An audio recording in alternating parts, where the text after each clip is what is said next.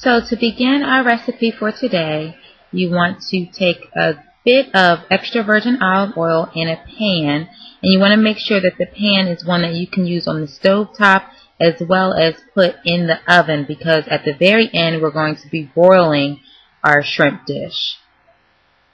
And go ahead and preheat your oven to broil.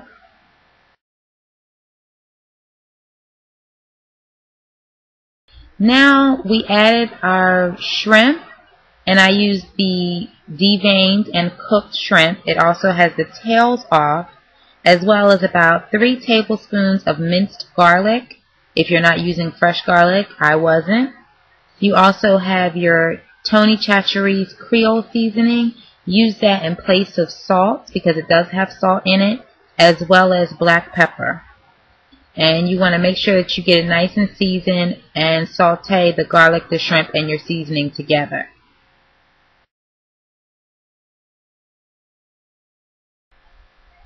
Okay, now that we've gotten that all sauteed, the seasonings have gotten into the shrimp, you've sauteed your garlic a little bit, you're going to go ahead and add 1/2 cup of low-fat, low-sodium chicken broth.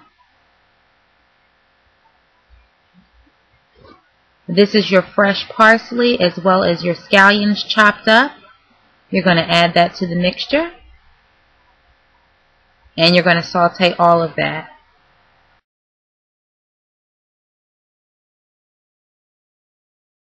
Now we've gotten it nice and sauteed. We've brought it to a boil. That only takes about 3 minutes roughly. And here's what it should look like.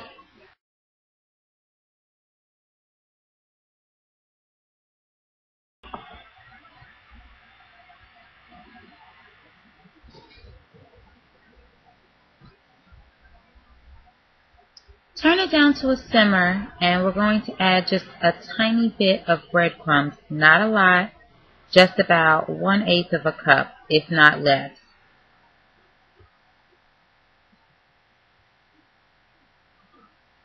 After you add the breadcrumbs, you're going to put it in the oven to broil for about 2 minutes.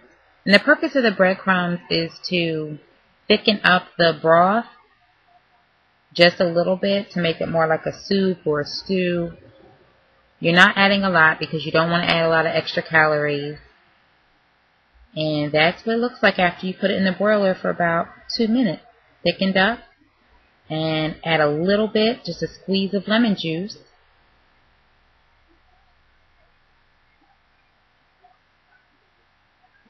Now here's the finished product ready to eat.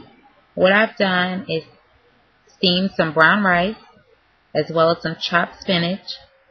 After that was finished, I mixed up the rice and the spinach. It's only about 1/3 cup of brown rice. Put that around the edge of my bowl and dished out just a little bit of the garlic shrimp mixture in the middle. The rice, the spinach, the shrimp together is awesome.